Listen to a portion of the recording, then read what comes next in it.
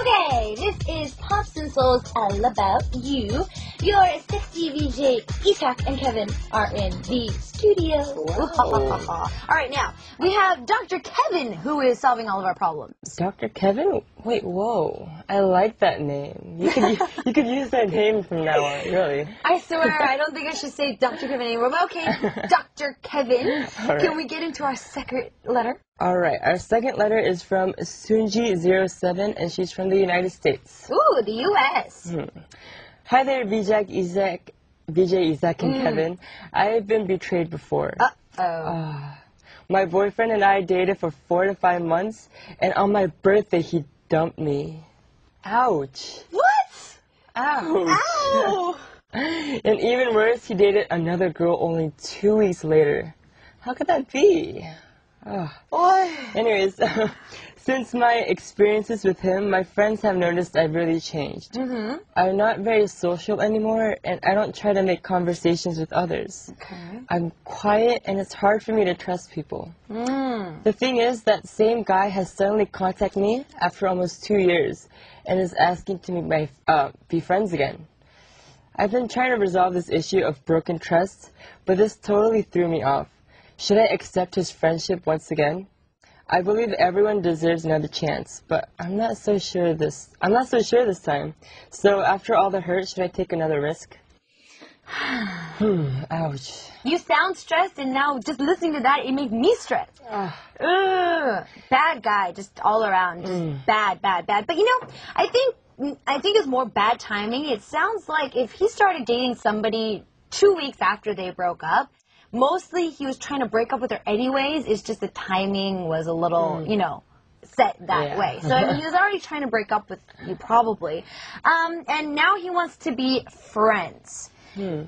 Well, first of all, couples, they all break up. You know, it happens. Right? True. Couples do break up. And it sounds like that guy, he wasn't really well-mannered about the whole splitting up thing. So. No, he wasn't. Well, first thing I want to tell you is since I've been in Asia, I've noticed there's a lot of different, ideas and mythologies and whatnot. In China, they say that once you have been hurt or betrayed and you have, a big scar on your heart, it's a good way for you to go to a little trip down to a forest like a forest, or maybe a long path or a park or whatever. The reason is it goes down to the main part of nature heals.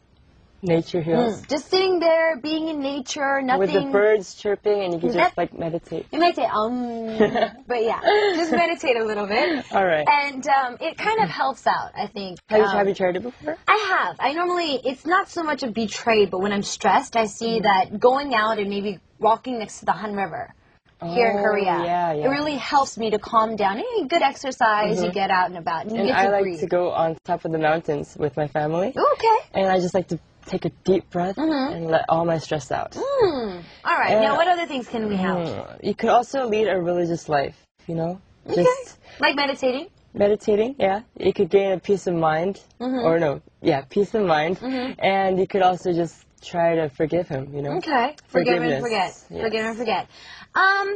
With the whole thing of the fear, me being a girl too, I mean, we girls always feel the fear after we've been betrayed by a guy. We're going to meet the same guy yet again. But not all guys are the same. And unless you have really bad luck, unless you have really bad luck, you doubt you're going to meet another guy just the same as the old one. So date again. Not all guys are like your ex-boyfriend. And you could maybe meet a guy like me. Oh. Is this an invitation? Is this an invitation? Someone who's caring, someone who's sweet, and only will love you. Oh, it's even your expectations. I think everybody here is your expectations are going higher and higher and higher. All right, now it might not be the fact that he broke up with you that's bothering you. It might be something deeper. It might be the relationship in itself.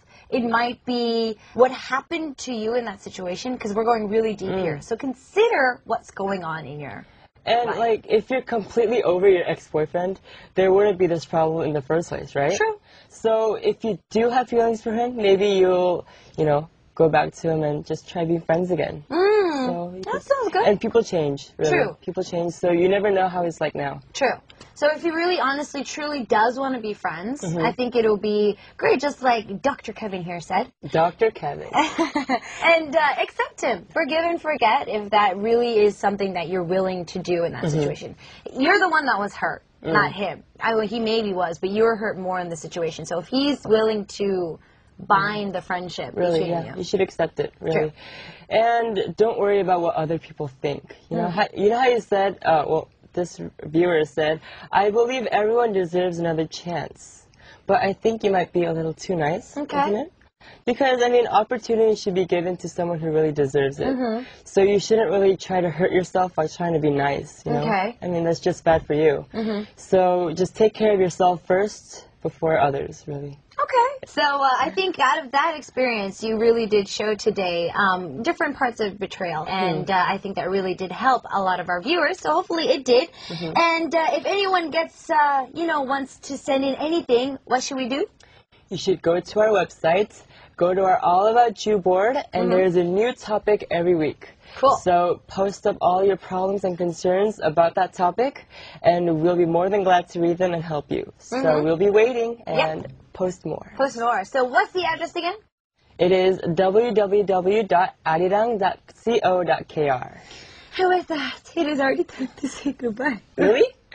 Already? It's already time to say goodbye. I thought we just started. I know, we just started. After already 2 letters, it's already time for us to say goodbye. But I know that you're going to enjoy yet another fun and busy week, right? Yes, definitely. And after this week, we'll have another show, and we'll be reading more letters from our viewers. Exactly. So I'll be looking forward to that, and I'll see you next week. All right, we'll see you next week. Bye, Kevin. Bye, Fatina.